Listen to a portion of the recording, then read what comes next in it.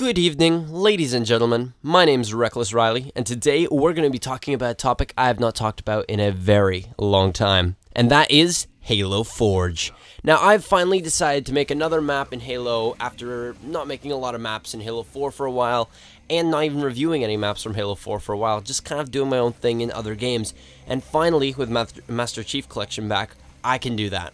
And so I decided to start off with something that I was very used to, and something that I just, get me used to the Halo 2 Anniversary Forge. And so what I decided to do is I took one of my favorite maps from Halo 4, Icebreakers, and I remade it inside of Halo 2 Anniversary.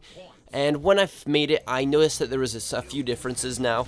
Now there is no thruster pack, which created a major difference, but there's also no large shields, but we have more of them. So I was able to use both of those things, kind of balance it out.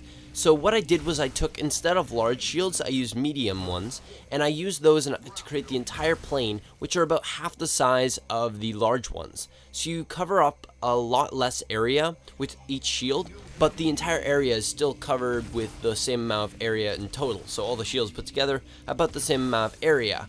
Which means that when you play with people, when you explode the ground underneath you, you'll find that it is less likely to kill you just because it's not covering up such a huge amount of area.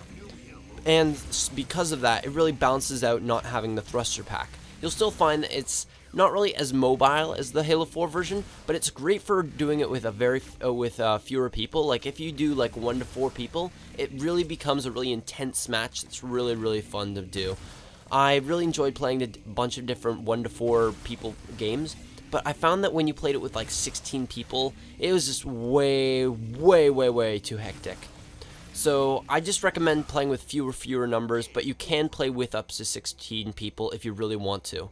Also, what I did was, instead of where you go into a room and just watch the entire game, you'll see that you're on a mountain, and you're able to actually throw grenades down or fire a plasma pistol at the shields, exploding them. Which makes for kind of a very dangerous type of game, because there's a lot more people firing at the shields, which means that you spend a lot of your time just dodging.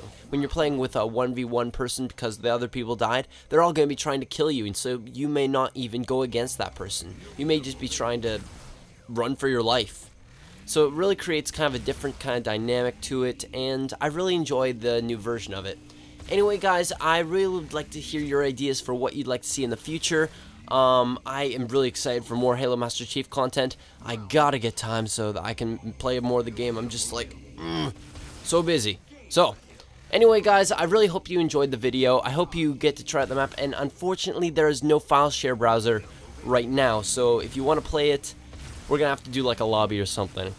So unfortunately there's no file browser yet, and once there is, I'll link it below, but once that happens, I'll tell you guys. Anyway, I'm RecklessRiley, and I hope to see you guys later.